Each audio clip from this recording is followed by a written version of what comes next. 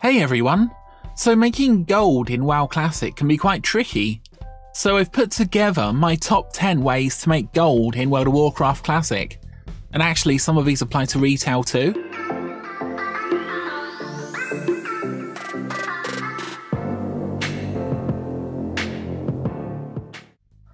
I'm sure there are many other ways to make gold out there, but these are my personal top 10 ways. Leave your best ways of making gold in the comments.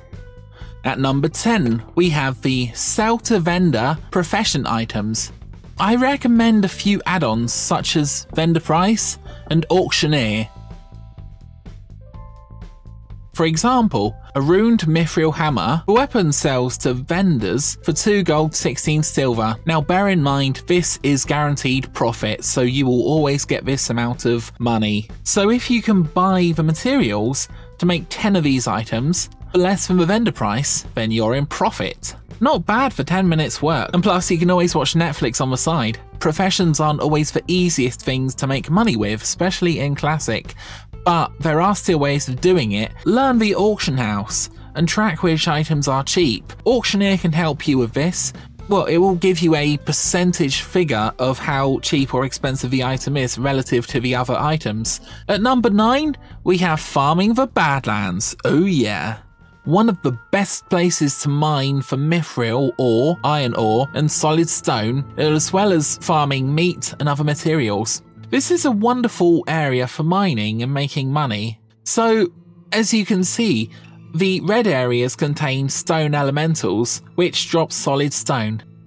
You should be able to get around 50 solid stone an hour approximately, which sells for about 6 silver each on the auction house. Or more importantly, you can turn these into grindstone in blacksmithing, and you can use these in many different recipes.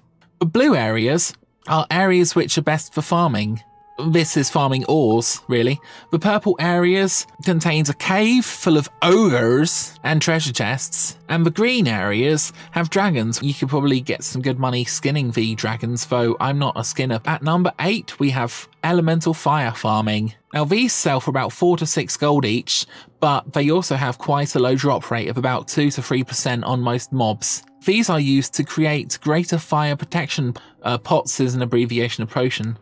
The best places to farm are Ongoro, near the centre, Atari Highlands, there's an area with a lot of fire elementals, and there's a really nice area in the middle of Fairwood. You can buy dream foil from the auction house relatively cheaply, normally get a friendly guild or a buddy to make you greater fire protection potion. I mean, if it was easy to get, then, you know, people would not pay so much. At number 7, we have Farming Essence of Earth. This can be farmed from the Infernal Sentries in the same area of Fairwood where you were farming your elemental fires. You farm these by killing the level 52 to 53 elites. Now these can be quite tricky to kill for some players. I can solo them okay. If you do find them tricky, it might be worth teaming up with a buddy in the area, as you can actually get a lot more loot a lot more quickly, and you can also take much larger pools, so it is absolutely worth teaming up with someone else. You can also get rock in farm elementals in I can never say this area, Sifus and the Burning Steppes.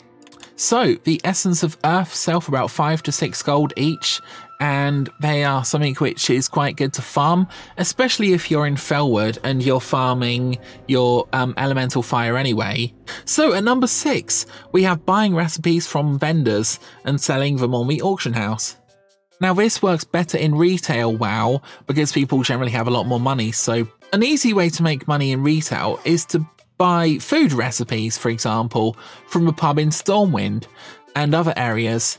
You can actually buy these from around the world because a lot of people, especially on retail, just want the item and they don't really care so much about the money. So again, you can make quite a lot of profit here. And at number 5, we have the auction house amalgamations and upscaling. Let's say, for example, there's a lot of mithril ore for 5 silver each. We could buy all of the cheap mithril and then convert it all into mithril bars, providing you've got that ability, and sell them on the auction house for 15 silver each. In other words, that's about 2.5 gold for a stack of 20. these very quickly add up. If you're, for example, making lots and lots of different transactions, for example, you can quickly make quite a lot of money with very little effort. It might be worth putting on armor, which is less expensive, so that you get a smaller repair bill. That's something to consider, guys. Now, I would recommend you become very familiar with one small area of the auction house. So, back in vanilla, I made a lot of money buying and selling leather.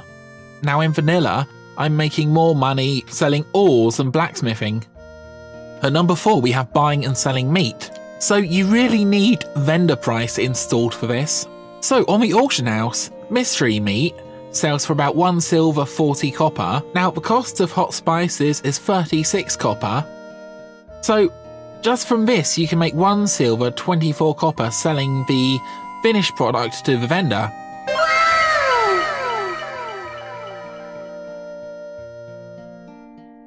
I could actually leave meat selling to somebody else, but if you want to watch a program on Netflix and you just want your character to sit there for, say, 5 minutes making you some money, then this is an easy and relaxing way of Netflix and chilling. Now at number 3, we have dungeons, and this also includes raids. So dungeons are a great way of making money generally, just from the creeps and the random item drops that you get. If you get lucky, you might get an item which is worth possibly hundreds of gold. Mirrodin's Signet dropped, which sells for about 150 gold upwards. Another popular item from Stratholme Living is the Righteous Orb, which sells for about 25 to 45 gold each depending on your server and demand. These are used in popular Crusader weapons buffs, and you normally get between 1 and 4 per raid. So, in a 5-man raid, you stand a pretty good chance of getting one of these. Normally, if someone gets one of these, then they will actually forego any extra rolling after that point, so that everyone in the group is more likely to get one. At number 2, we have boosts. A popular place to boost a group is the Scarlet Monastery Cathedral. So, in a nutshell, a powerful level 60 will charge around 2 gold per run. So warriors and mages are probably the best at giving these boosts, and lower level players will basically pay the more powerful higher level players to run them through the dungeon really quickly with minimal effort, and they'll obviously be able to roll on any items that they get. Boosts will normally be offered on the Looking for Group World chat. If a warrior were to boost 4 players through the cathedral in Scarlet Monastery, then that's 8 gold that you're making before you even set off. Now, I'd say you can easily get through the cathedral in about 25 minutes, fairly easily. It's not a massive run, but the loot's very, very good. Players get about double the experience they normally would get.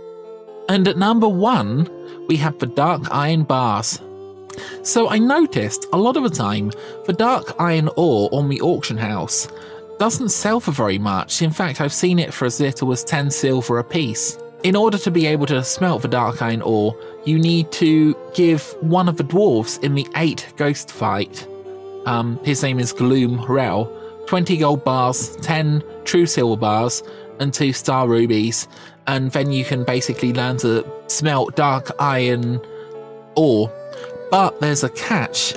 You can only smelt Dark Iron ore at the Dark Forge, which is located near the Molten Core entrance in Blackrock Depths. So, in other words, if you want to smelt a load of Dark Iron ore, you really need to go through and do a Blackrock Depths run, which you could possibly last about 45 minutes, maybe about an hour. I say that I'm going to be running a Molten Core attunement run. It kind of means that you're not going to spend a lot of time sort of running round doing the prison break and whatnot, so you're just basically going to get to the forge. In order to put 20 Dark Iron bars on the auction house, it'll cost you about 1 gold in the deposit, which you get back if it sells. I really hope you enjoyed this content, and I look forward to hearing your thoughts in the comments. What are your best ways of making money in World of Warcraft Classic? Okay guys, until next time, that's Wartorious signing off.